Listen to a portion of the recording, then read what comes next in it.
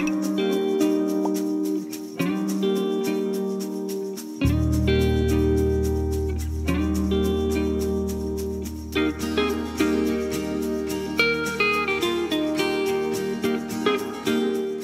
all, my name is Toves and welcome back to another Planet Zoo video. So I haven't made any for a while.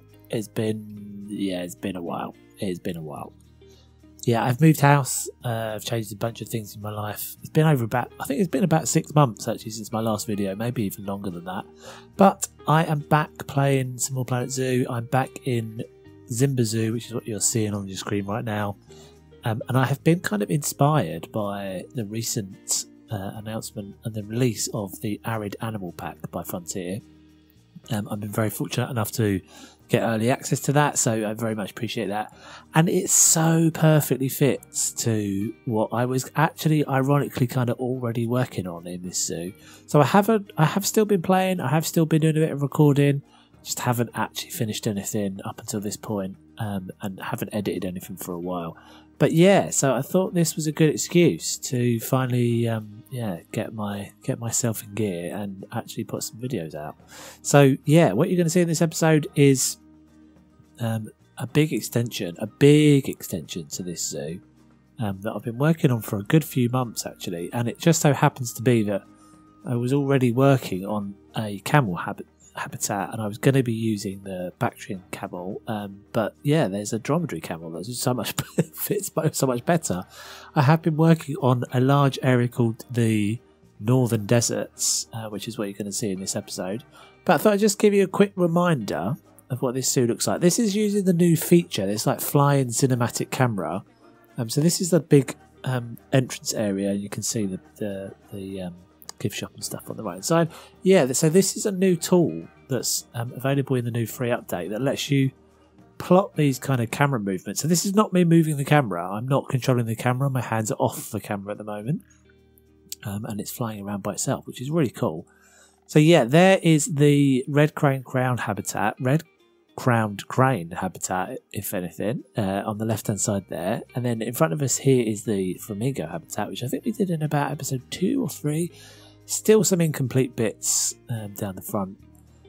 But yeah, we're flying over this the flamingo habitat, and at the back there you can see, as we come up the hill a little bit, you can see the warthog habitat, so common warthogs.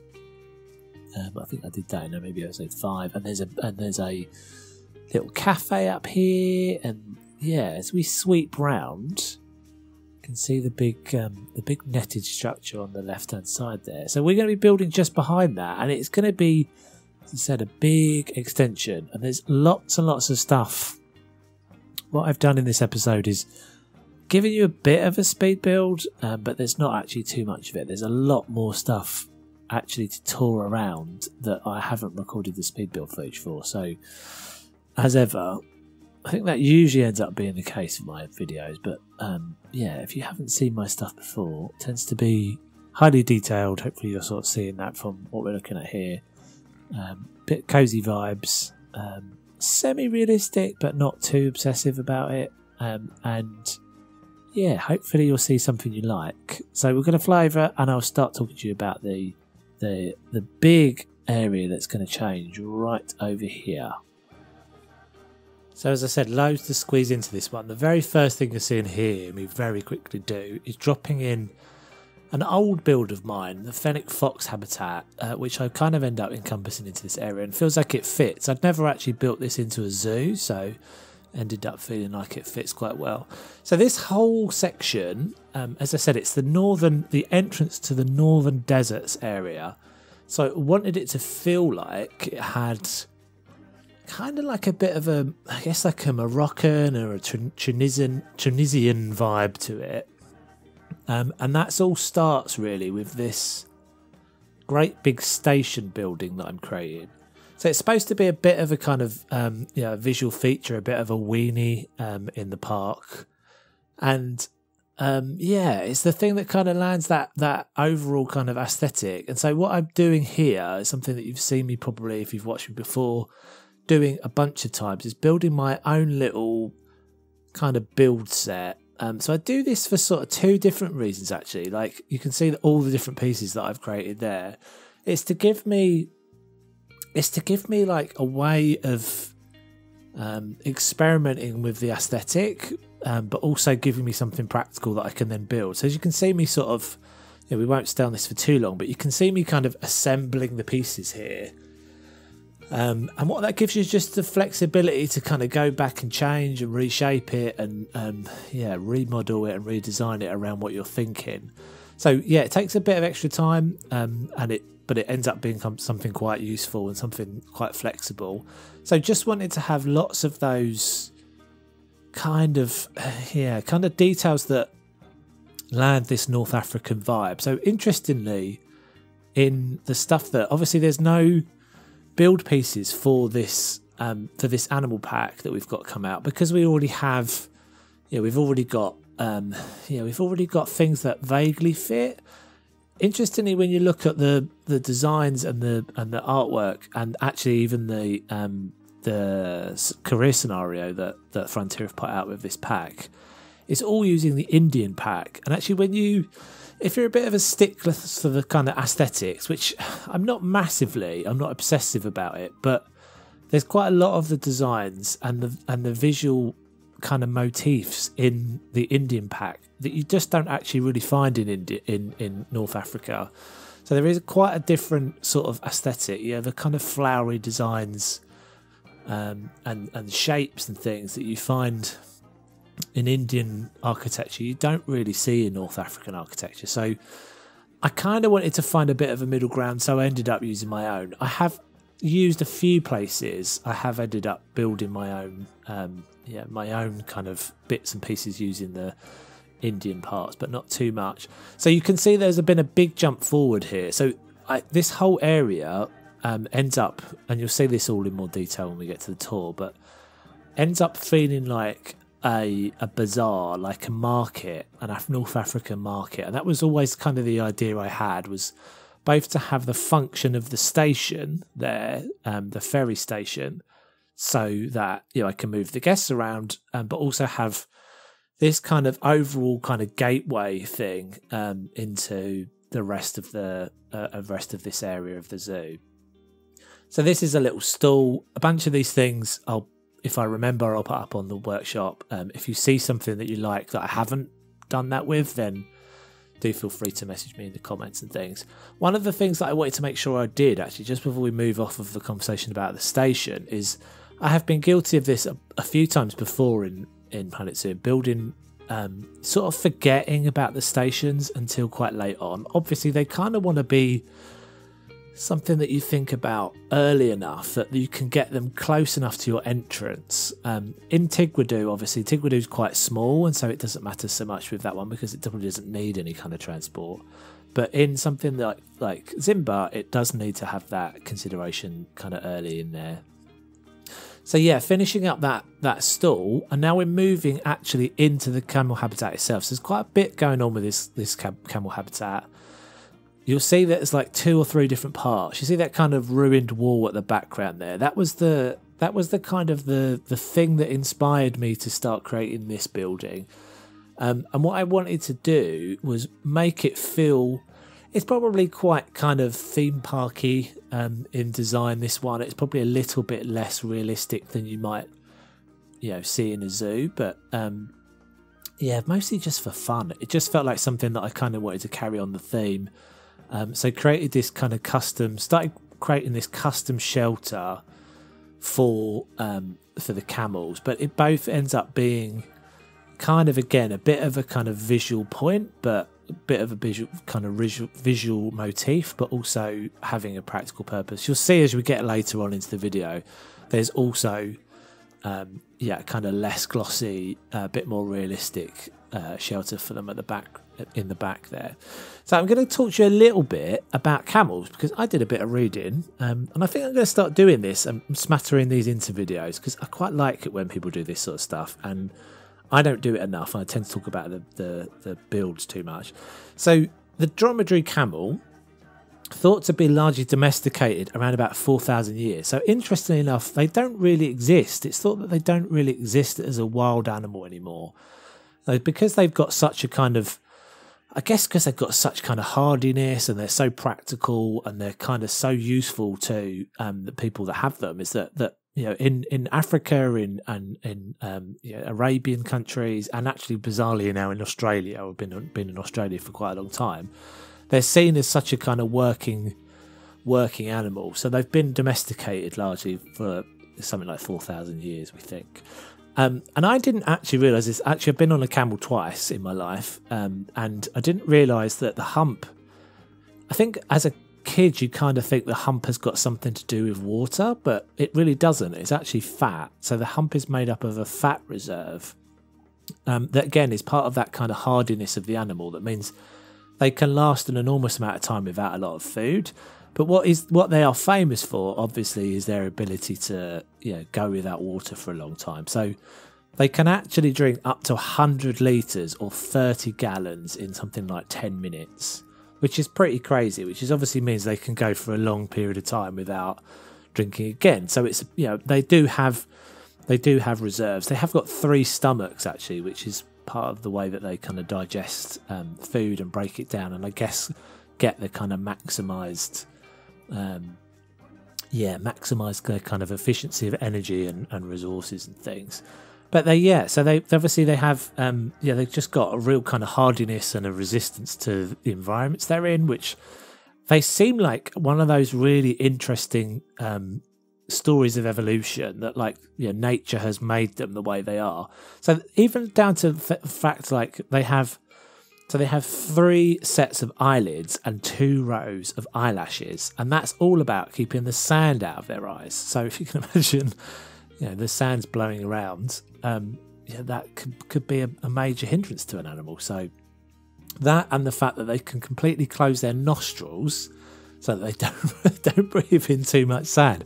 Really cool, really cool. And they can run up to 40 miles an hour, which is as fast as a racehorse. So actually in some countries you see that it's a sport, it's a bit of a thing that camel racing is. And actually weirdly, just jumping back to the habitat here, so you are actually seeing me building with the Bactrian camel. So I built this habitat, I think I said this in the intro, I built this habitat before the announcement of this pack. And so, it was just a complete coincidence. I didn't have any kind of, foreknowledge that Frontier were going to be doing this, but I sort of just thought, well, I'll just take a bit of a liberty and I'll put the Bactrian camels in here, and then luckily enough they ended up coming out with the pack that's perfect for me.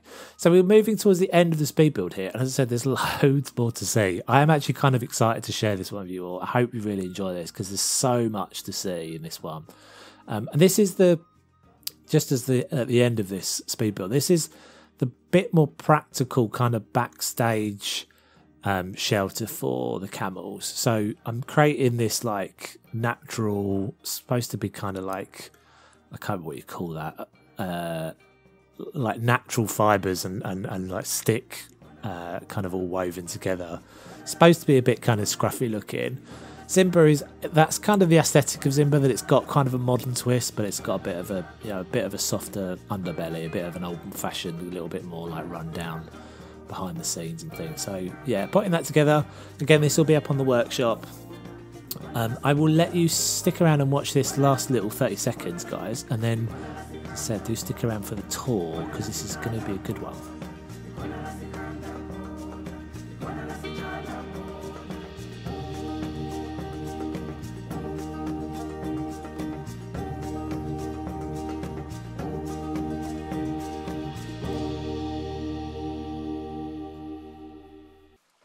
Right, peeps, welcome back to the tour. So we're starting off in the entrance plaza. Again, we're going to make our way down this way, but I thought I'd just start from here because you get this first little indication that something new has happened down there. That's the first glimpse you get of the big new area. So we're going to move our way down that path, and I'll point out some changes as we go. As I said, there's loads of things to get done. So there's going to be a fair old bit of the tour. So there's the red crane crowned habitat that we had in the last episode, and you can walk along that path now. Previously, when I did that episode, you couldn't walk down there, so I fixed that. I guess, unfortunately, I've had to turn it off for now, guests being in the zoo, because it's getting kind of really laggy and stuff. So already we're having to turn that off. So here's the first view. There's a bunch of backstage areas here, which I'll show you in a bit. But the best bits are down this way. So there's the tower there.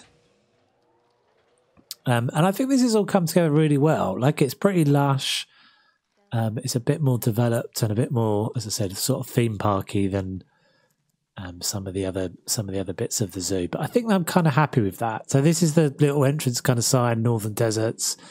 And as I said, it's got to feel like it's like a like a kind of bazaar sort of thing. So guests can walk through here.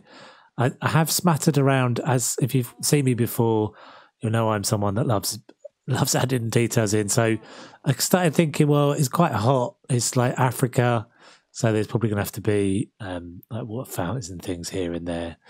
So let's go through here. I was trying to work out what the best way of showing you all of this is, because there's so much to get through.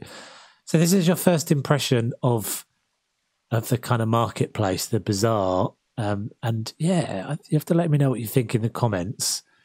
So you can sort of see way off in the distance there, you can see some camels jumping around. So you get that sense of the depth and the size of this.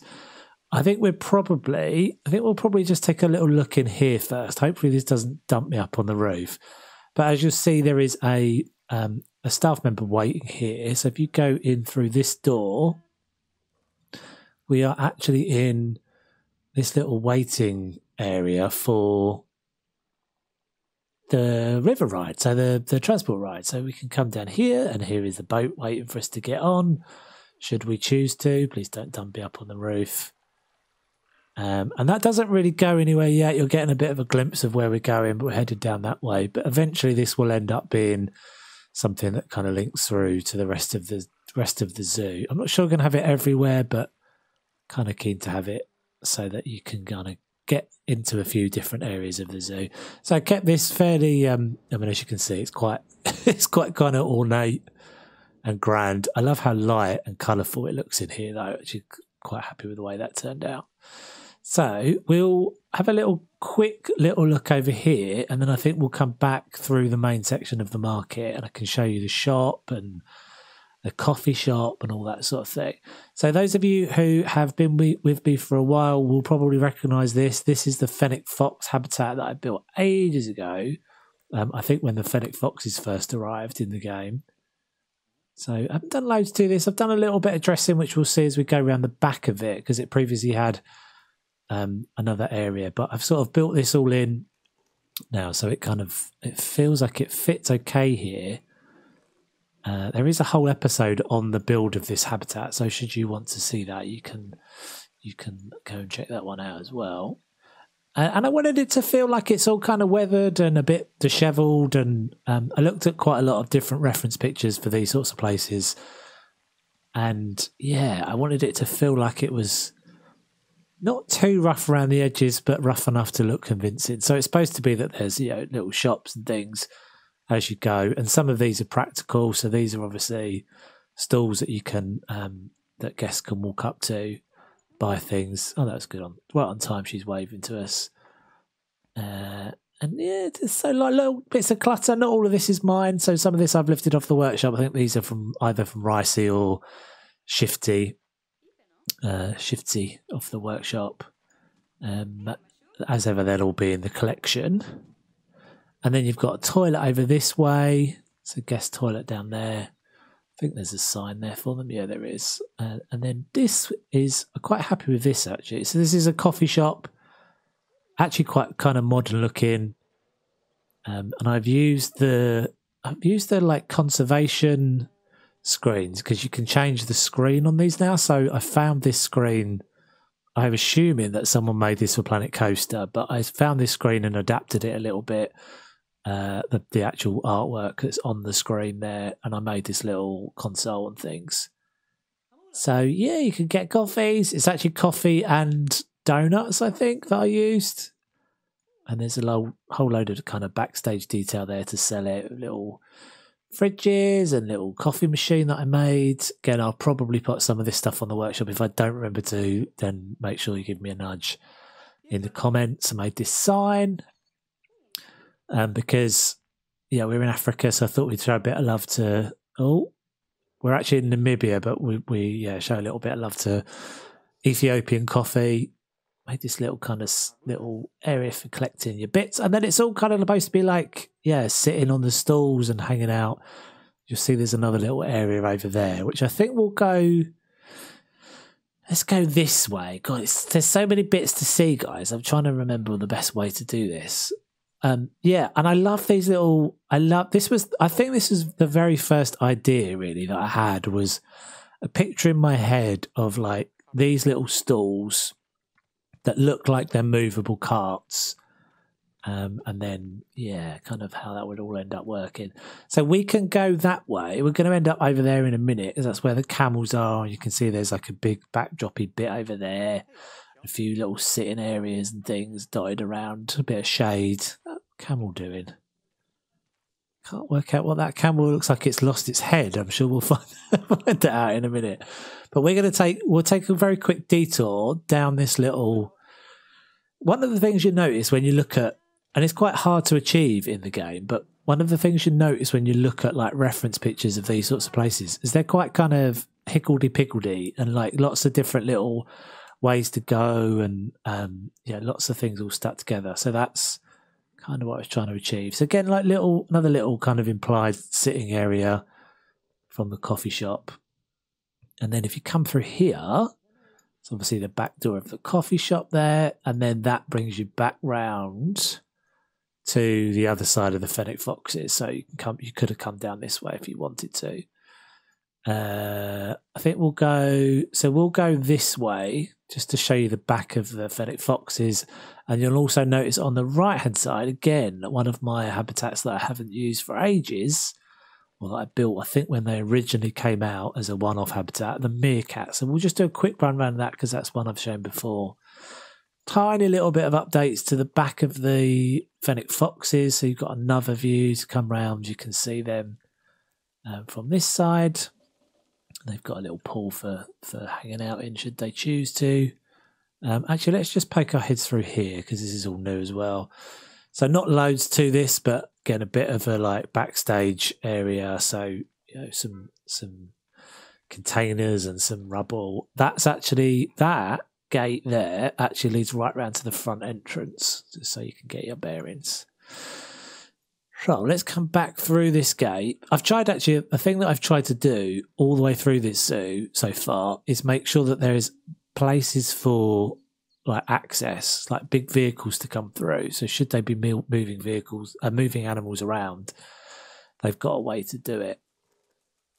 So let's go quickly visit the Meerkats in their little area. Most of this is the same as the original build that I did of it. Little bit of an update. Again, it's quite kind of dressed and highly themed and stuff here. And again, should you wish to see more about that, have a look in my channel. Search for Meerkats in my channel. You'll see the original build of this. I think the only change I've done is I've built this like climbing frame in there. They tend to kind of like not as active as you'd kind of want them to be, Meerkats. I'm considering maybe building a second location for them. So let's come back round up here. And we'll do a left this time, and we'll come round to see the camels. So I thought I'd make this a bit of a feature because meerkats tend to be kind of like high ticket animals in zoo these days. So yeah, I think we thought we'd make that kind of a bit more of an interesting area. So here's the actual camel habitat, and as I said in the speed build there, like it was originally built for the for the Bactrian camel, but yeah, it just happened to be that at the point where I was just about ready to record the video, I found out about the Arid Animal Pack. So yeah, I thought that was perfect timing. So they've got like a bit of a moat for separation. There's supposed to be like that. There's some hot wire sort of separating these so that the camels don't just come over.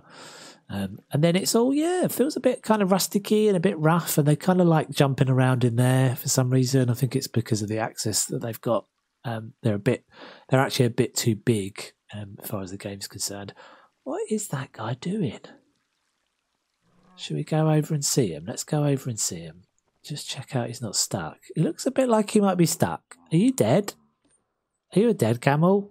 You're not happy, are you? Let's move you. Not quite sure why you're standing there, but you do you. There you go. Consider yourself saved. And the camels themselves, like looking at the models, like they're super cool. Let's check them out in a bit more detail, because I think we sort of take for granted now how good the models are. Like, look at that guy. He's such a badass. He's got a bit of like scratching and stuff on him. Hopefully they're not fighting. And you can start to see those like colour variations and the whatever that's called, the kind of the way that their fur works and stuff. So like we've got like a dark one here, and then one that's got more like a kind of albino thing going on back there. But it's all supposed to be feeling sort of kind of scruffy and a bit rough and not too overdressed inside that. I'm actually quite happy with the way that turned out. So let's go back over here, and then we'll just make our way around so we can see the backstage of their habitat. And the idea with this was, I have to say, some of this I didn't build. This was actually kind of some of the ploppable blueprints from the workshop. That's weird, isn't it? Look at the way that that's doing that. That's kind of weird. And so I thought I'd use it all as like staff buildings, because I'm quite a long way from the staff buildings here. So I have done a few things where I've like, obviously put it all together, put the steps in and that sort of thing. I wanted something that was a bit of a backdrop that kind of gave you a bit of an edge, because I think this is probably coming towards the edge of the zoo here. So I pretty much crammed in as many different staff buildings into there as I possibly could. So we come round the side, so you get like a really good, like long way round view of the camels. And I actually have to say I really enjoy it. I kind of really like looking back that way. Exactly what I kind of had in my head. We've got these kind of two towers, like lots of visual stuff going on there, right through to the bazaar at the back. It's not something I've ever done before, but I know there's a few people that talk about the kind of using visual cues to pull you along a path. So I think that's turned out pretty well. So big plans over on the left-hand side here. This is all where a whole load of stuff is already taking place that you can't see because I've done it in another episode. But there's going to be a whole load of new things over there. So make sure there's a gate around the back here. So should they ever want to get the camels in and out, they can do that. And then there is a staff entrance here. We'll go in there and have a little poke around in a minute so we can see a bit more detail. And then this is like I guess kind of where they get locked up at night. That was the plan for this. So keepers can get in there. There's like an implied sort of trough system here, aircon and that sort of thing in the back of this. And they kind of come and hang out in here quite a lot. And the system is supposed to be that when it's time for them to be closed up at night, you see this is kind of like on a wheeling system. So the keeper would wheel it across and then secure it over there so the camera's got your pack out. And when there are guests in, actually, they come around and view them from all the different angles there. So let's go back into the habitat. This took a while, actually, this build. I kind of wanted it to be feeling kind of North African in style, but it's not perfect. I'm pretty happy with it. So I think that's going to be it for this one, guys. Thank you very much for watching. Very much appreciate the patience. And I've got a bit of hay fever and coldiness going on at the moment, so I do apologise about me probably sounding a bit more nasal than I used to last time you heard from me. Do stick around because there's going to be a few more things happening really soon, and very much appreciate you hanging around. Don't forget to like and subscribe. My name is Toves, and I'll catch you on the next one. Take it easy.